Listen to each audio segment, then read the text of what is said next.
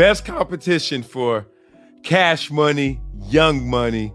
We doing Verzuz. What's the best competition out there? Like, okay, we gonna give the people what they want. The money's worth. You picking between like what?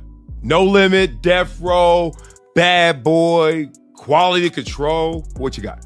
I would say the best competition, I would have to go with, I would have to go with Rocafella. Whoa, I ain't even say that. Rocafella. Boy, that Jay-Z force is... Stop it. He's like, that is real. Okay. He the homie, man. I love it. It's Bryce Davis on the check-in. As y'all heard, Lil Wayne was asked who he put up against Cash Money Records. He said Rocafella Records, which makes the most sense because Rocafella is definitely one of the top 5 biggest, hottest rap labels that exist. You know, I heard people in the past say No Limit would be a good, you know, matchup against Cash Money.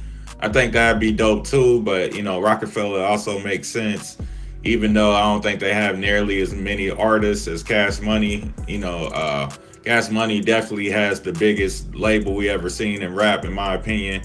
You know, Rocafella had Jay-Z, Kanye West, Memphis Bleak, State Property, The Diplomats, DJ Clue, you know, and Cash Money, you know, they had the Hot Boys. And if you include Young Money, then, you know, you got to throw Drake in there, you got to throw Nicki Minaj in there, you got to throw Tyga in there. So, you know, it's not really too many labels fucking with Cash Money. Like, if you consider all the artists that was ever signed at some point of their career, what? You definitely got to go and Google your homework on that one to see, you know, they might only been signed a year or two, but that counts, it counts.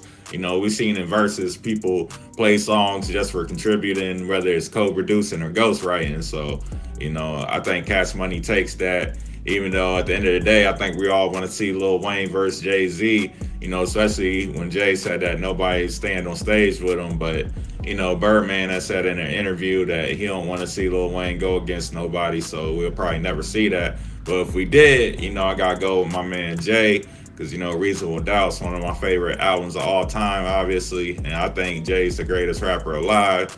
But, you know, Lil Wayne's definitely still on fire and doing his thing. So anyway, if you like the video, make sure you like and subscribe.